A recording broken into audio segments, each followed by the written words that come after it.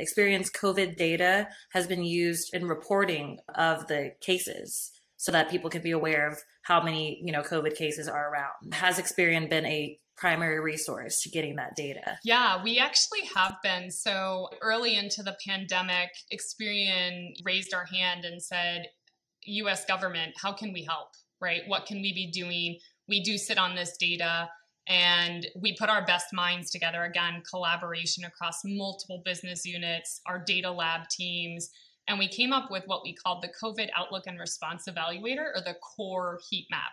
And that heat map was really designed to take information about what are the demographic indicators, right? So we made that tool available to government and healthcare entities at no charge just an attempt to help our country really address the virus in a more proactive manner.